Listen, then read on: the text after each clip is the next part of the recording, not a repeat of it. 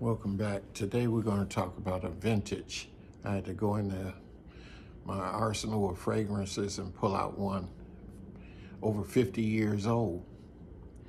And this is none other than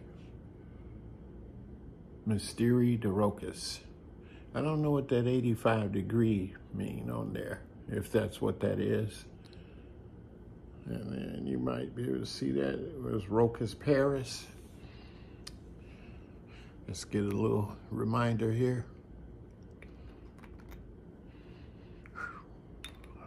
Really good. Mysterious too. I would say this is probably what a vampire would wear. But anyway, I'm gonna get some notes here, just to give you an idea. It's an EDP. It's an aromatic green fragrance, launched in 1978. It's 30. This here is a 30 ml size.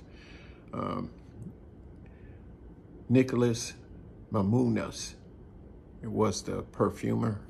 It's got bantam, so that's reason for the green note in there. It's coriander, hyacinth. There are over 27 notes inside of here, as well as jasmine, rose de mai, actual real Mysore sandalwood, which you won't find anymore. They've long since outlawed it in the US, but if you can score you a bottle of 50 years or more, you would probably have the real deal Mysore sandalwood. Opium could give this a run for its money if you could score a 50, 60-year-old bottle back then. This is long lasting. It's alomalic crepe. It's most beautiful fragrance created, in my opinion. The con side to this is it's discontinued, so you won't be able to probably get your hands on this. But I just thought I'd pull it out just to add excitement to the channel, to show you something that I have in the arsenal. And this is going to be just a short video. And this is for women, but I have it and I wear it sometimes when I'm watching a horror movie. Actually, it was, like I said, it's a vampire, and I'm a huge fan of horror movies. So vampires, here's to you. Mystere, which it is a very mysterious scent, in my opinion.